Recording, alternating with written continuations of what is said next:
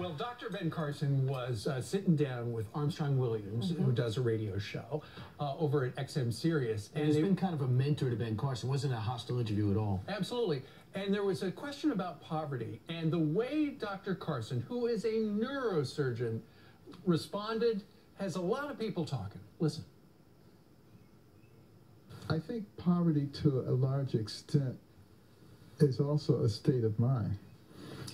You take somebody who has the right mindset, you can take everything from them and put them on the street, and I guarantee you, in a little while, they'll be right back up there. You should know that Ben Carson came from meager means. He came from an impoverished area in the middle of a city where his mom worked 2 jobs, and him and his brother were virtually alone. His mom was illiterate, yet she was firm with her kids that they're going to make it on their own, and they both did. I know, she's so proud of him. He went on to become a neurosurgeon, so he's speaking from experience. He grew up in poverty.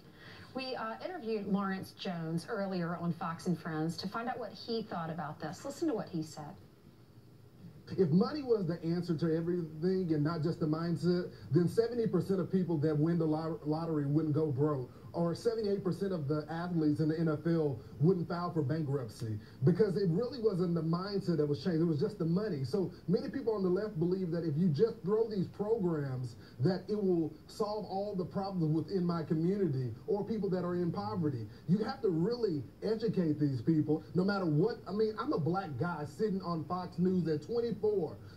Where else can you do that in the other country?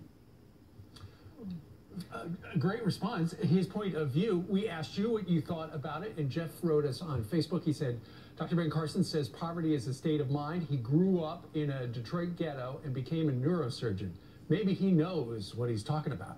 Mike emailed us. He said, I grew up dirt poor in a single-parent family that was never on welfare. My mindset was I would be the one that breaks the chain of poverty, and so I was. Someone has to be the difference maker. JB writes, Dr. Ben Carson said the mindset is also a contributor to poverty. He did not say exclusively, he said also, so I don't have a clue why people have any problem with his words, politics. That's why. It's true. People